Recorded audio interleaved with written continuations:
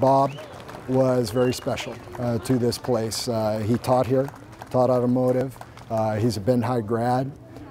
He's a distinguished alumni, and let alone a Medal of Honor recipient. When you do a portrait, it's important to get the eyes and the compassion that Bob had, and I wanted to be able to do that as well as the smile and everything. So I'm hoping that it's a fitting tribute to him.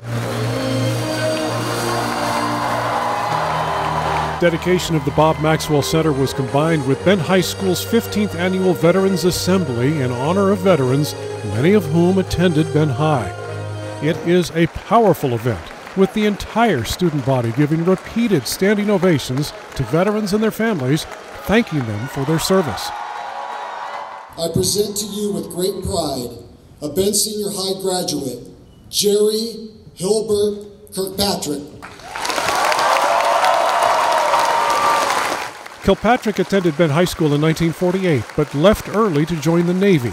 He earned a degree during his service, but never a high school diploma until now, 76 years later, at age 92. Bend High School has been in existence 118 years. Many thousands of students have walked these halls.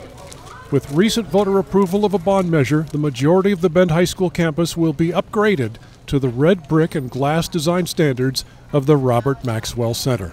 We absolutely love the outside and that architectural style, and thank you community for showing support and passage of the bond, and you know, the remainder of the campus will be in the same architectural style as the Robert D. Maxwell Center here.